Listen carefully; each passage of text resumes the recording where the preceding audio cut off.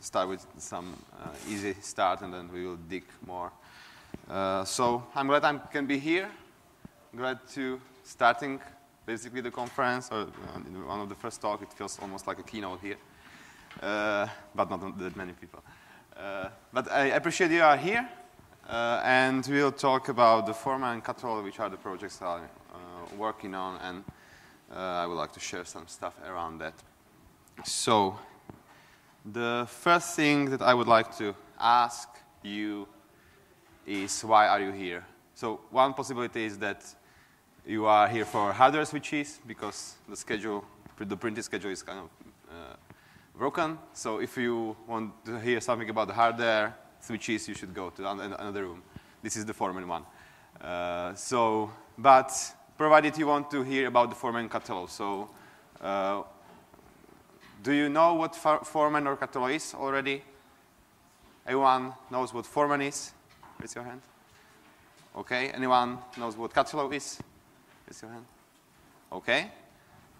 So you are here on the right place right now because you will learn now what it is. So why I'm here is I want to show the features and the concepts and the future work that we are pushing forward. So as I mentioned in the talk proposal, I would like to also do a live demo here. So I really would love to take the hardware box or a couple of them, provision them in a way that there is, let's say, one is identity management server. There is a couple of OVIRT nodes, so OVIRT cluster, and then, let's say, OpenStack as well, ideally in HA mode. Then I would like to, let's say, install some VM on the OpenStack with WordPress and publish this talk in the WordPress. I would like also to deploy ManageIQ on the OVIRT so that I can have overview of what's going on there. And I would like also to have containers there because everything has to be with containers now. This is what I really would love to do once, a live demo. But there are a couple of issues with this. One is I don't have a bunch of hardware here right now. The second is if somebody, let's say, tries to install OpenStack in HA mode, it's not still possible, probably doing it in 40 minutes. And the third thing is we also need to get some more things done before we can start with this. So I will not go through the whole demo that I described here right now, but we can do another thing. I can start with the demo of this today, and we can finish it, let's say, next year in DevConf 2016. So the first thing that I mentioned is the bare metal provisioning and getting into some working state. So I will first, before we get what Foreman and Katello is all about, I will start the demo so that you have just a look and feel what's going on and what it really is. So I have here Foreman with Katello instance on the left side, and I have here VirtualBox. So I will cheat a bit here. So this is not hardware bare metal, but we can pretty much simulate that with the VM. So all we need is run the VM. So let's say I have just bought a new box or a couple or cluster or whatever. I put it into my infrastructure, turn on. What I see here, Foreman Discovery, which is a small image that the only responsibility for is basically calling back Foreman and say, hey, this is my MAC address, and a couple of or bunch of other things that it's useful here, so you then have to write it somewhere before that. There are also other things that I will talk about later. So we can wait for this discovery image to boot up, and when I go to the discovered host, I have empty list here right now, but in some time there should appear the new one. So the box that I'm just running should appear here after the refresh. So what I will do next is say, OK, I want this machine to be a CentOS 7 with some configuration in it. We also do other things, so you can set up the rules. So let's say if the machine has 20 gigs of RAM or let's say 1 terabyte of disk space, I want it to be that base, let's say. So there are other possibilities to automate the process from getting from bare metal to the actual thing. I now will go with the variant where I will choose manually what I want to do. OK, so far so good. I will make the size a bit higher, bigger here. So this is the host that called, or the information about the host that I just ran. So far so good. What I will do is use this provision button and say I want the name to be devconf. And there is a couple of options that I am able to select here. I will not talk about it right now. I will just say I have already prepared a host group, which basically is some template for a host. And I said that it would be CentOS. And now I'm going to submit this request. So what it will do, now we should start seeing the machine being rebooted. And once it boots again, instead of the discovery image, it will get the Pixie boot and the network installation of the CentOS. So I'm doing it offline right now, when we will get into the working state. So that's the thing that the Katello does, basically, amongst others. We'll talk about it later. So this is the live demo part of the talk. So it seems it kind of works. So we can now get into the details of the Foreman and the Katello. So what the Foreman, so I will first talk about the Foreman, or the pure Foreman. So Foreman realm is provisioning, configuration, and monitoring of your infrastructure. So you can, from the beginning, you can make the machine to do the stuff. So you can Pixie boot or do the image provisioning, and then leverage the config management tool that you already might have in your infrastructure to do more configuration and keep it up to date while it's running and knowing what's going on there as well. So about the provisioning, I showed we support the bare metal provisioning, but among that we also support different kinds of virtualizations and cloud infrastructure. So you can see over here, libvirt, VMware, Docker containers as well, EC2, Rackspace, and a couple of others. Some are the parts of the core Foreman, some come as a plugin. And we don't do just triggering the build of the host. We also do all the calls to, let's say, setting up the DHCP, setting up the DNS. So at the end, when the machine boots up, I should be able to use the name, so the devconf with the domain, and use this to get into the machine. So we are not just triggering the VMs. We are also doing all the parts around that.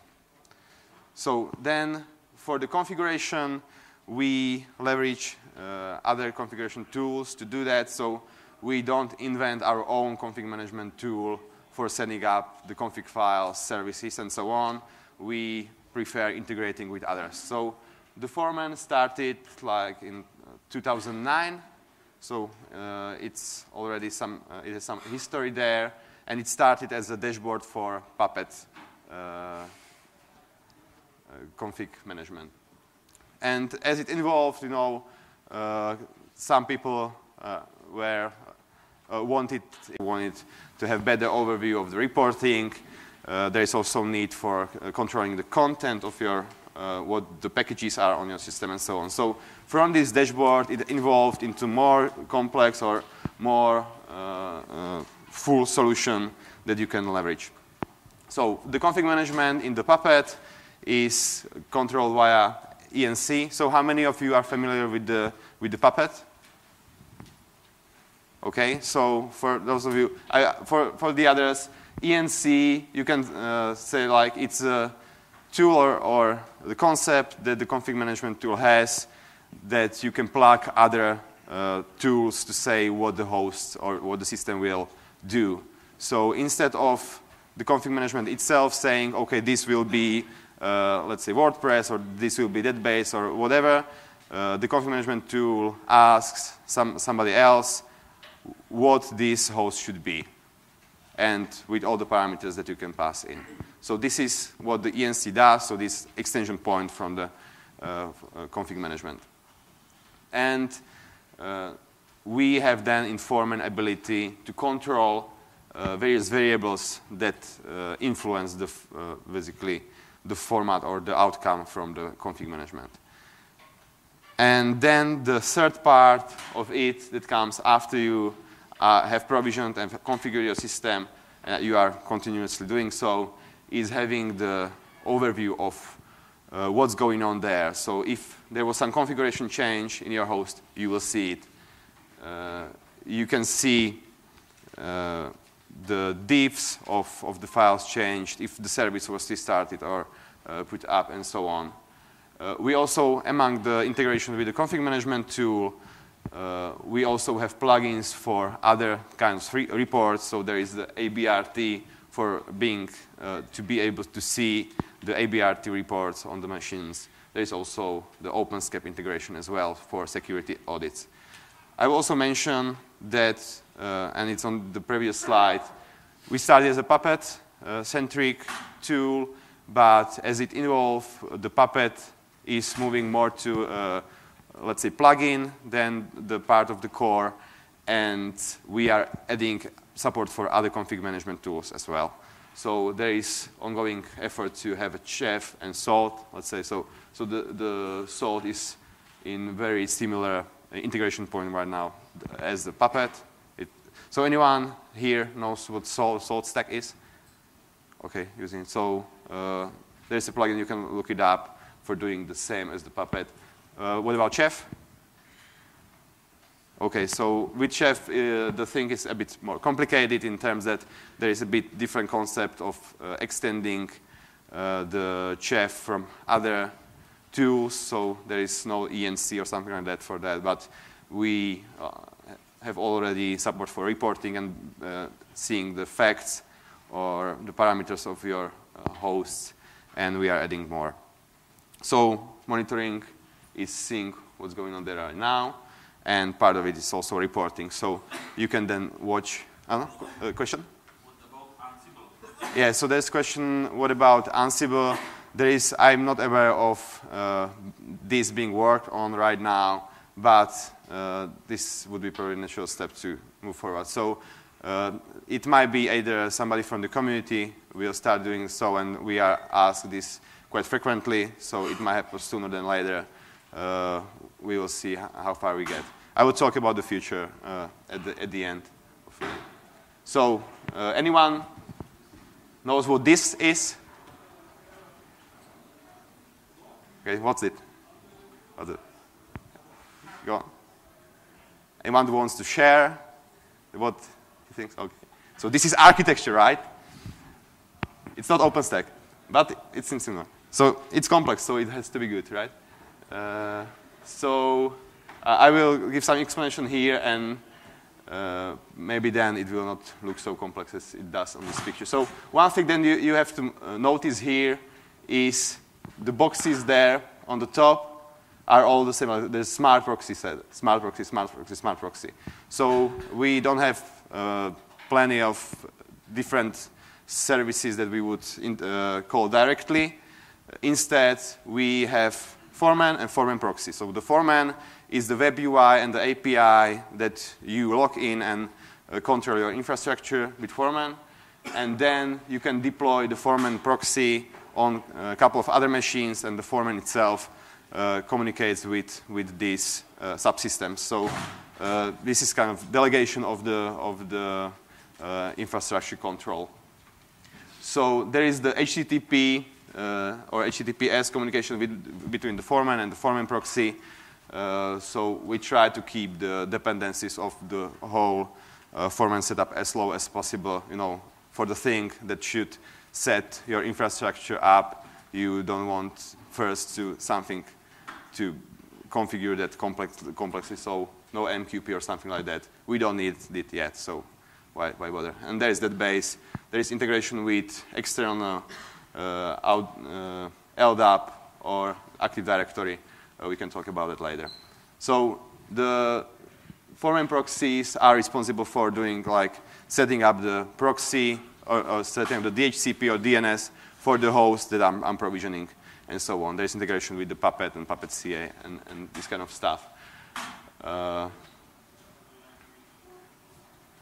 Yeah, you can also have it all installed all in one box. That's what I have right now in my demo. So I have a VM that's running the Foreman and the Foreman proxy for DHCP, DNS, TFTP, Puppet, Puppet CA, and it's just 2 services. You know, we can distribute it.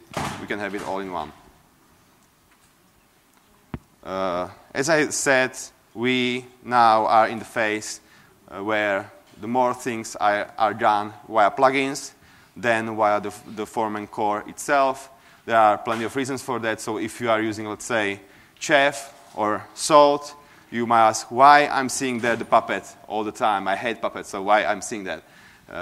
It's what one would, not that I would say it, not that I wouldn't hate Puppet. No, anyway, so now we are having more, or in the Foreman core, we are working on interfaces and extension points so that then the plugins are the first-class citizens in our infrastructure. It's the same for the Foreman and the Foreman proxy. So there are a couple of plugins for the Foreman proxy that are not part of the core, and for example, the identity management and so on. Everything is better with plugins these days.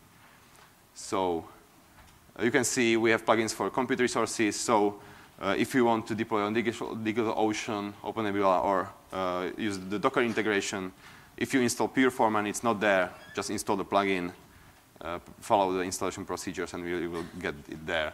The same with the config management and reporting. So this is the part about the Foreman itself. We can check what happened to our VM that we triggered at the beginning.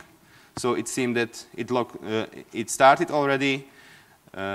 We can check what the status of in the dashboard is. So there was some report, so something went up. I can try to log in there. Okay, so I wonder if this will work.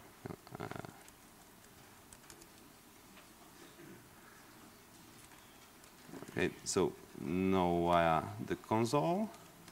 So let's use, this is what I love about the live demos. You get always something unexpected. So what was our name for the host? devconf. Okay, so the first good thing, it asked me about the password. So hopefully this should be the box. And hello devconf 2015. This is the configuration management or the configuration setup that I've prepared the host group for. So what happened at the end was after the kickstart went up, the Puppet was configured, and the Puppet asked for the configuration, converged the setting, and it set the message of the day. You can see I've logged in with the devconf.my demo domain, and everything just works. If I wanted to replace that with some other configuration, I would just say, oh, okay, I want to build again, restart machine, and the provisioning would start, and something else might happen to the box.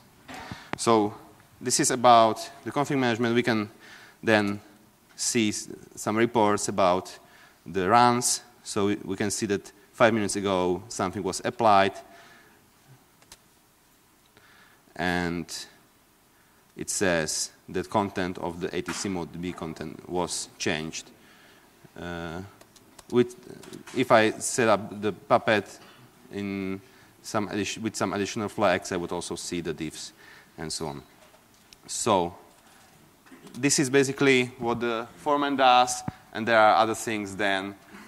You can, for example, configure the identity management so that the provision box at the end is signed into your realm, so that you can then configure it via free IPA from the keys and users and so on. So you can use Puppet, you can use something else.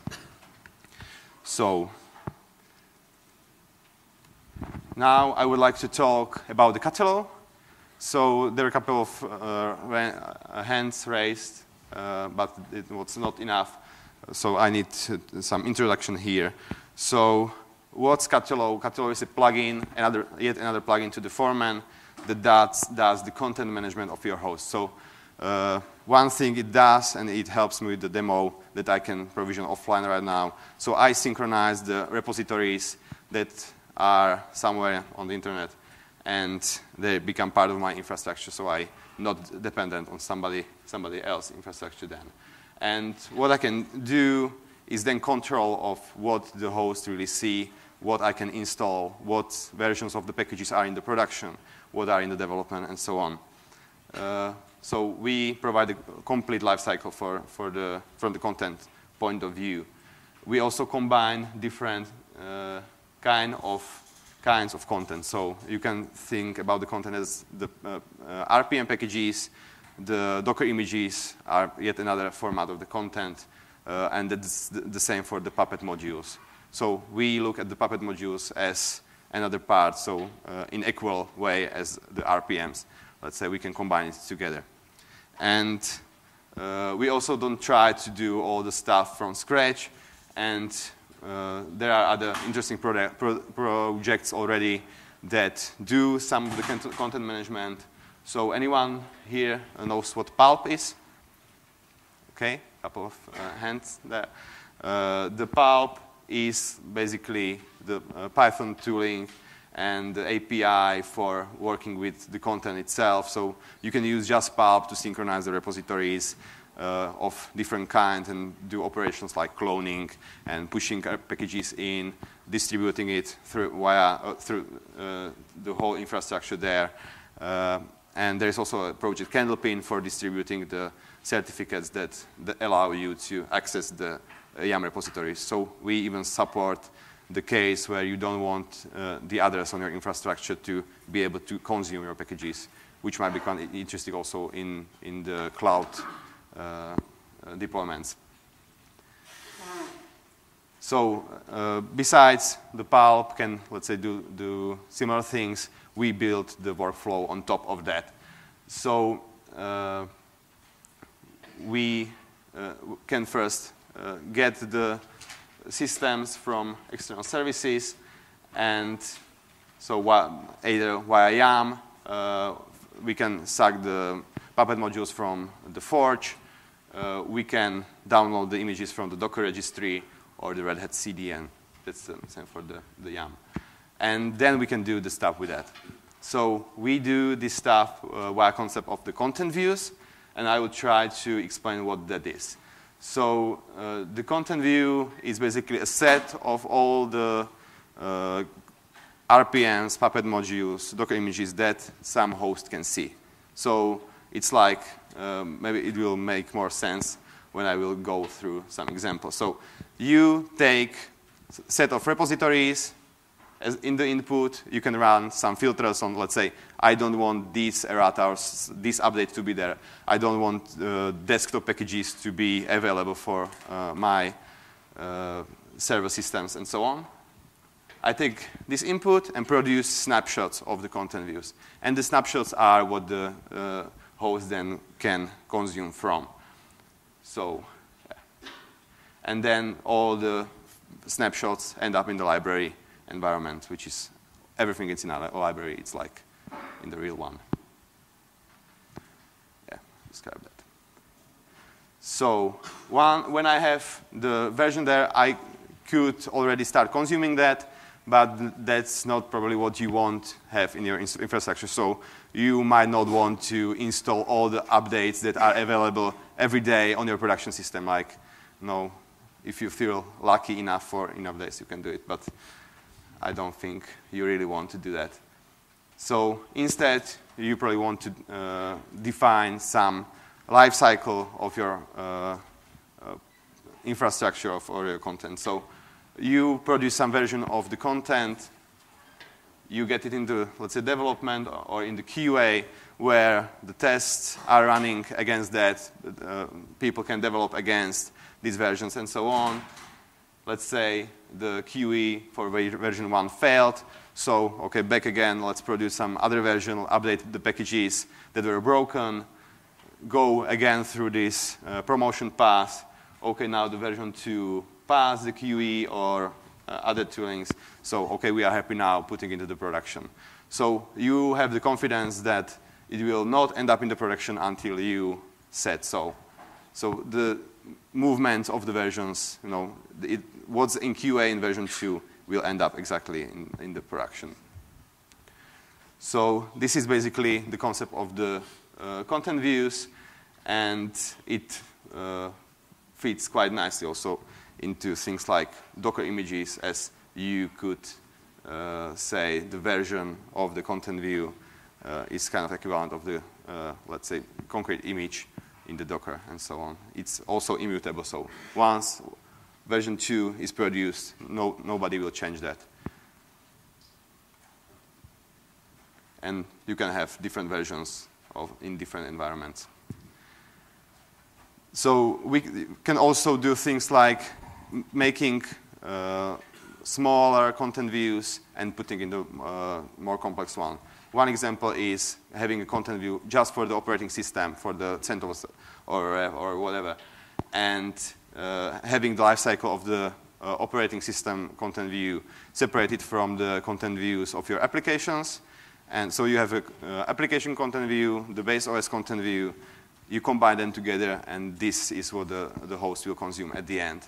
So you can do interesting stuff there as well.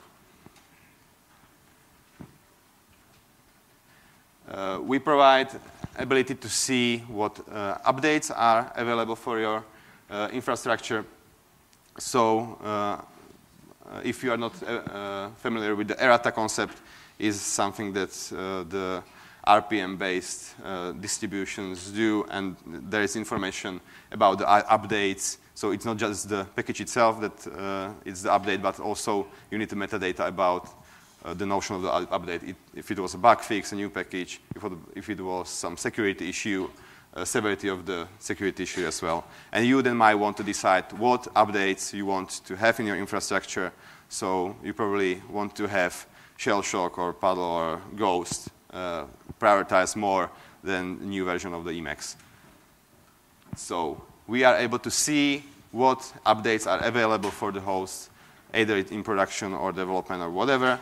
You can also see what updates are available from the content view in the environment the hosts are in. But we are also now able to see what updates are available in the synchronized repository of every night. And you can get also nice notifications about the updates that you get in your system. So I first thought about the issue or the life cycle when you just develop your stuff and nothing unexpected happens. So you know that every half a year, new version of the application is up. But then something like Heartbleed pops up and everybody panics. So what do we do right now? So we can't, so let's say version 3 in library, version 2 in development, and others, we can just take what's now in library and put it on all environments at once. It would break your infrastructure. You don't want to do that. So in this case, we provide ability to produce minor versions of the content views. then don't have to go through the promotion path that I've described before that. So this is the ideal case for things like I have this errata, the security errata. I want to distribute it all over my infrastructure. Getting it up to date is more important than making sure everything works. And for these security issues, usually there is not breakage that much. So instead of going through the promotion path, you went vertically and say the version 2 in production will become version 2.1 with the security patch applied. And as I am speaking about the automation of the whole thing, you probably don't want to spend your life in UI. Nevertheless, how nice the UI is, you will always want to script it at the end. So if you are looking for the CLI tool for the Foreman and the Katello and other plugins, it's called Hammer. Like the construction theme is there as well. So Hammer is the CLI that consumes the API and should provide the very same functionality that you can use from the UI.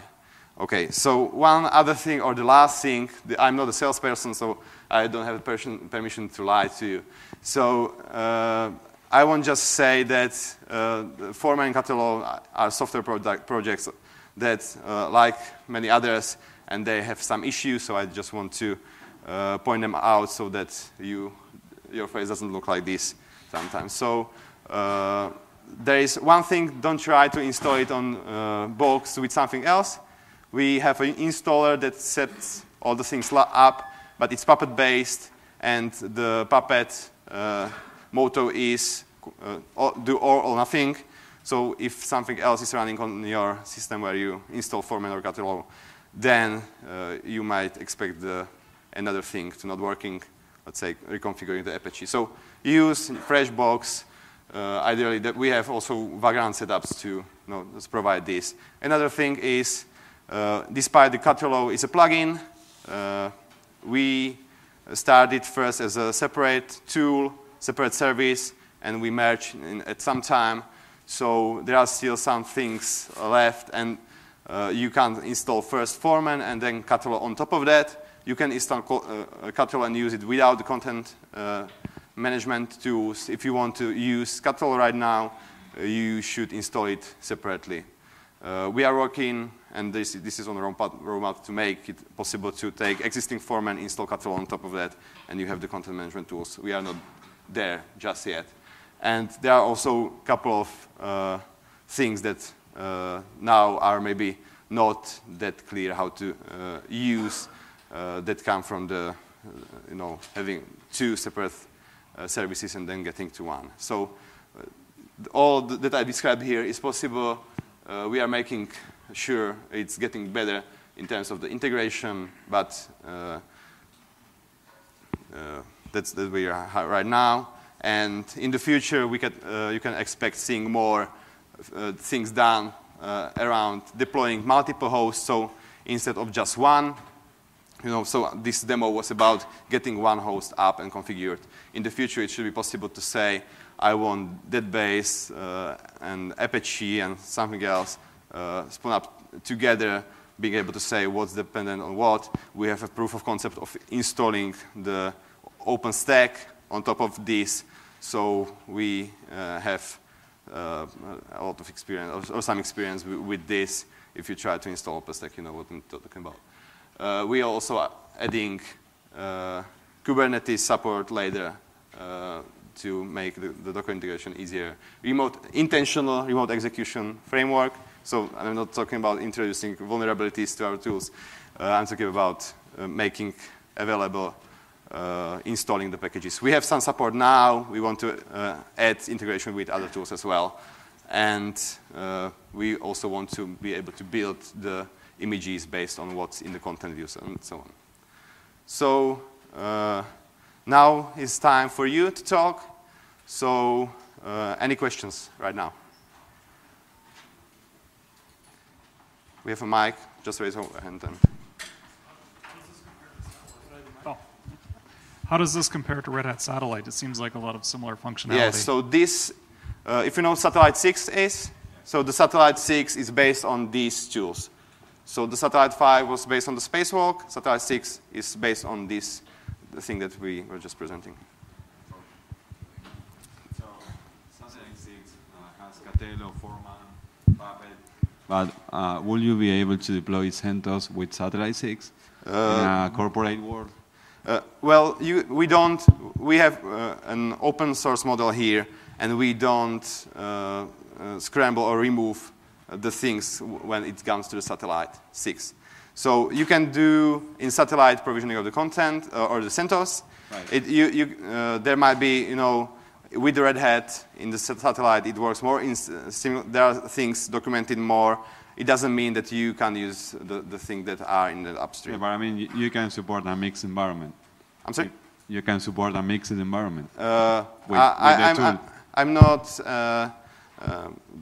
aware of the details of the SLAs there. I just know. No. I mean support for SLAs. I mean, you can have a mixed environment using Satellite 6. Yeah, it's possible to do that. There are other. Usually, somebody asks about the Debian support for this. The first, so I just want to add there that the pulp as well is the first thing that needs to get there. The pulp has a plugin as architecture as well, so there is some work done for adding Debian support as well. One is there, we can move forward to this as well. So we try to do all open source. You can find us on the pages. On the free node, there is really active, the Foreman and the Foreman dev channel. If you have issues, don't hesitate. First, look up in the documentation, maybe some issues in the backtracker. Then you can ask on the IRC, and it's really responsive. And yeah, another question. Okay. So is there a HA configuration for this out of the box? Can the smart proxies work independently of the main service, or? Yes. So the question is about the HA setups. There are two ways how to look at that: distributing the smart proxies, and there are some parts of it are already able to work without the main server being up. So let's say the pulp, the distribution of the content. If you use the pulp smart proxy, then the content is being synchronized on the smart proxy. You can turn your Satellite 6 down and it would work. But there are other things that we are adding as well. So this is another thing, a work in progress, to be able to take the smart proxy and always being able to use it without Satellite up. So there is some work in progress there. Another thing is being able to HA the Satellite 6 server itself. And there is also some preparation for this. This, right now, I'm not aware this would be documented somehow, but we are working on that. The question in the back, you can say it and I will repeat. Is it possible somehow to integrate slices, for example, even repos or something? Yes, so as long as it's YAML repositories, it should work, but we don't test that. So the Foreman, so there are two things. The Foreman is friendly more to other distributions because it's not dependent on what content management you use. So the Foreman itself you can use with Debian and BSD and Slash. The Katello itself, it might or might not work. We don't test it. So as I said, it's upstream open source community project. So whenever it finds useful, we can talk about that.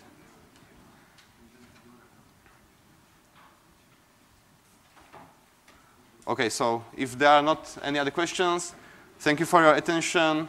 If you have feedback for me, you don't want me to talk at all on other conferences, tell me on the feedback. And I would like also, as at the end of any YouTube video, there is suggestions. So 1:20, there will be talk about the Foreman and Docker, and at 3 p.m. there will be talk about the SL Linux from Lukáš that was based on what we were working on in the Foreman and Katello. So they are much better, Daniel and Lukáš are much better speakers than I am, so I recommend highly to get there as well. And thank you for your time.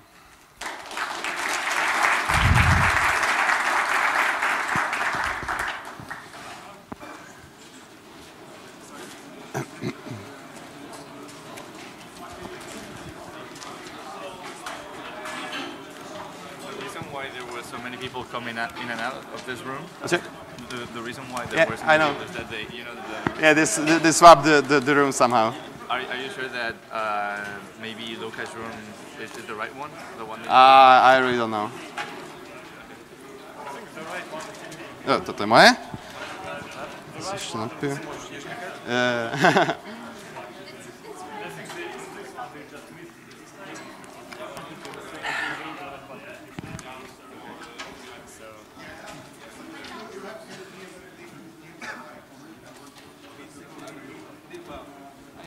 What's up? You did well on those questions. Don't worry. Yeah. No, good. I like questions.